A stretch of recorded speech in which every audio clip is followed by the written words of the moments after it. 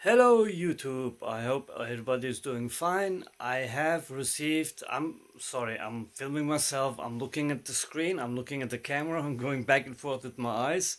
I'm sorry. Anyway, I have received my backplate from PCBWay.com.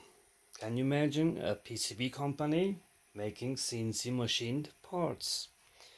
So, well, to make it easier to shoot, let me switch to the other camera. I have to pause the video, I think. This video is sponsored by PCBWay.com. Not only does PCBWay offer high-quality PCB services, which include standard PCBs, they also offer advanced PCBs, flexible PCBs, and PCB assembly. You can upload your Gerber files and select the options according to your needs, including SMD stencil and assembly services.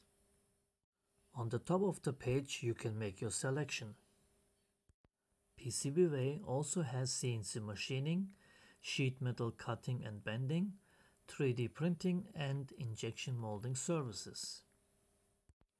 You can choose from a vast variety of materials. You can upload your CAD file for an instant online quote, including the selection of your preferred material and surface finish. They also offer anodizing of aluminum parts in different colors and surface treatments.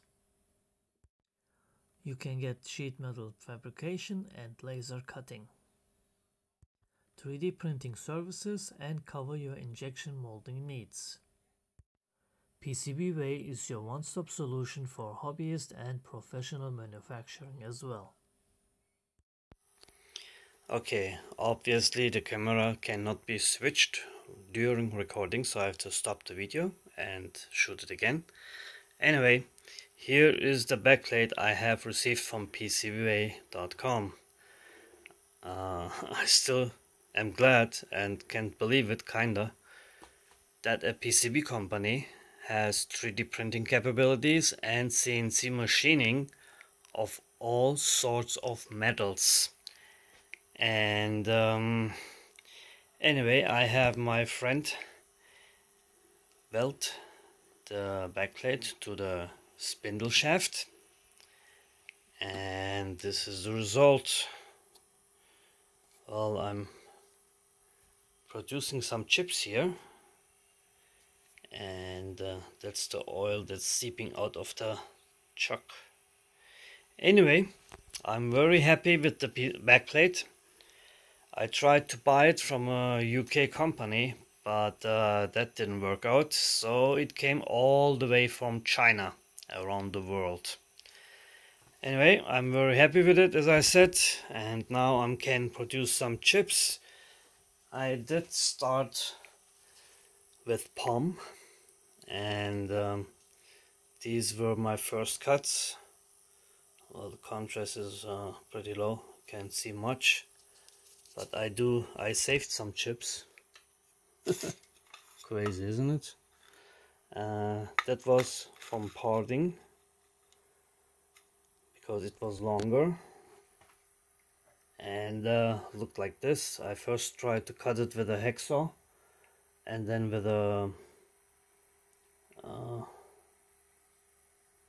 I forgot the name, with another tool, but you saw what happened. It takes forever. It produces thin, like web, like spider web.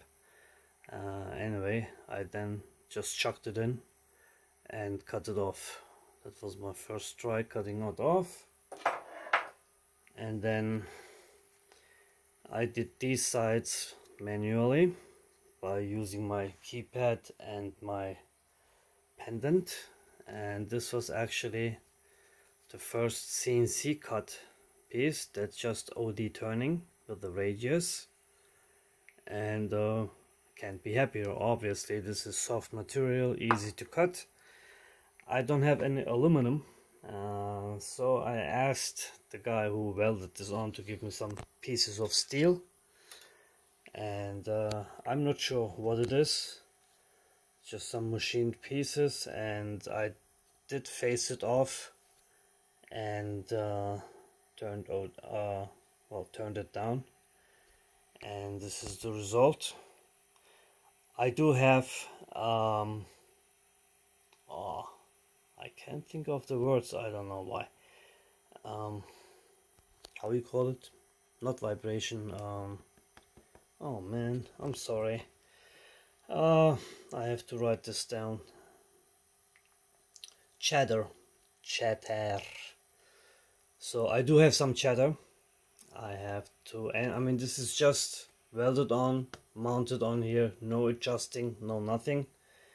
And the only thing I did is I did add another 80 by 80 millimeter profile on the bottom, so the whole bottom is now supported.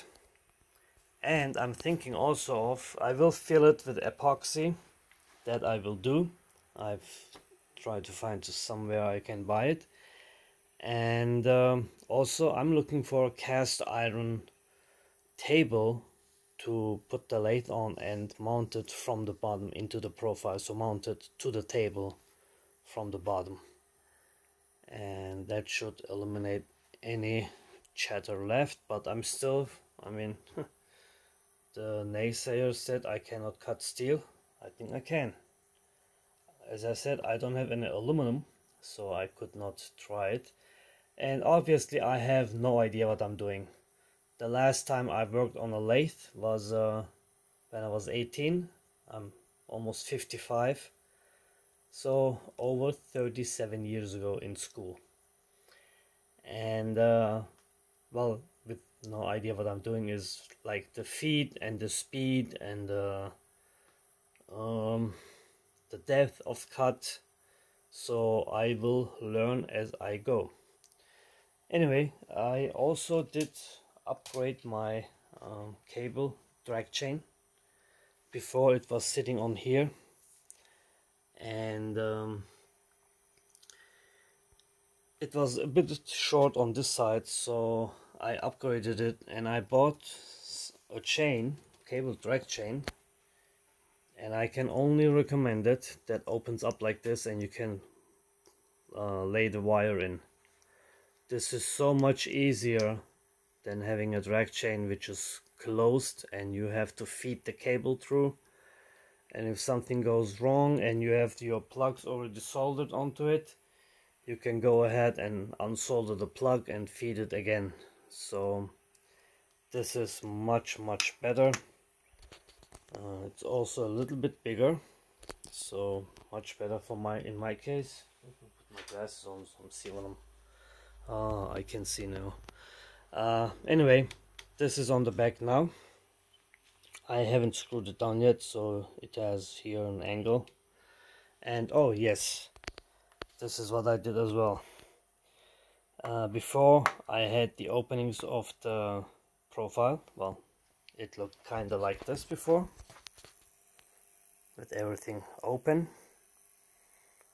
This is the main beam, heavy duty, 80 by 200 millimeters. And I had some carbon fiber that I bought a long time ago, and it was just the perfect material to put on here, cover it up. It looks nice.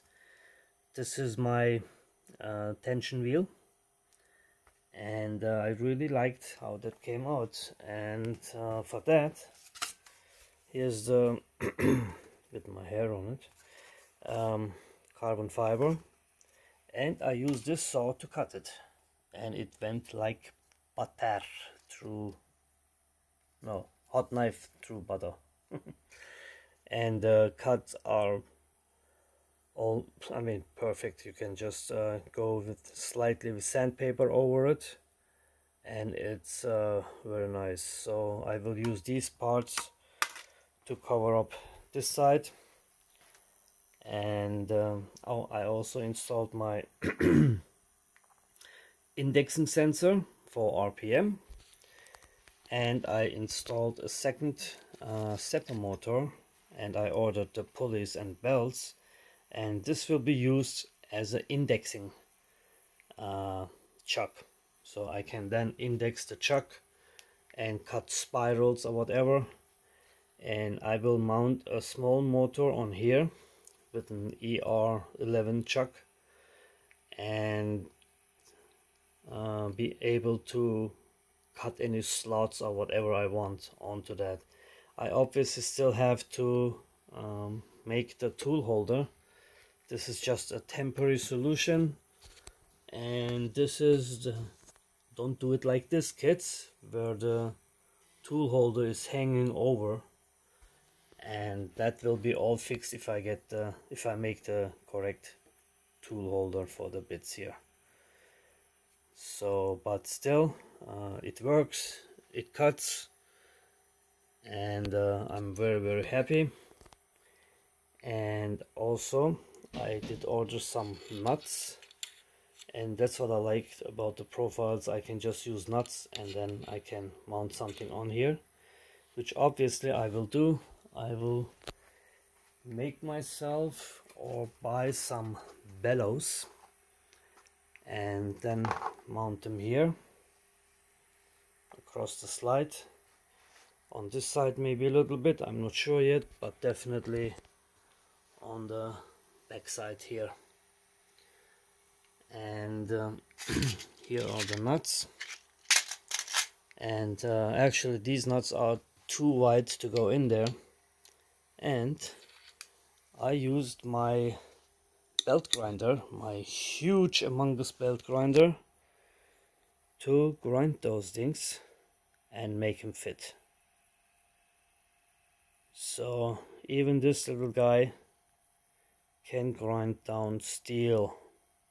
Yep, I have a belt grinder of my own in the making. I got the wheels already, and I got some belts, and that's about it. The rest I still have to buy, but now I can even turn my own contact wheels and might not have to use these. So that's another project going on, but even these little tools do help a lot. Anyway, the bellows I will either order or make them myself if I do it like this. And I do get some hot chips up there, and this will probably just burn through this. I don't know how hot it is when it lands down, so that I will try, but it will get covered. And here are my sensors I showed them before. I have them on screws, and I can slide them down and have them just a second, sorry about that, I had somebody yelling on the street. Anyway, yes, this is it so far. I'm waiting still on some parts. I will mount the e-stop and the on-off switch or whatever. Oh, not the switch, LED, and on here. And here I can also, if I turn this on, this is the controller I have. I showed it before. And here I can control actually everything, including, just a second.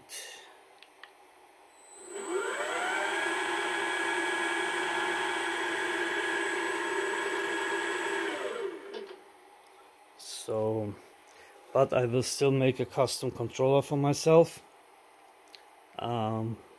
based for a CNC lathe. I know there are many pendants out there, and this is actually also a pendant, but this was for Gerbil, and now I will make a pendant for MACH3. So anyway, this is it. If you have any questions, please do leave them in the comments. Big thank you to PCBWay, and I will have more videos coming up. Thanks for watching.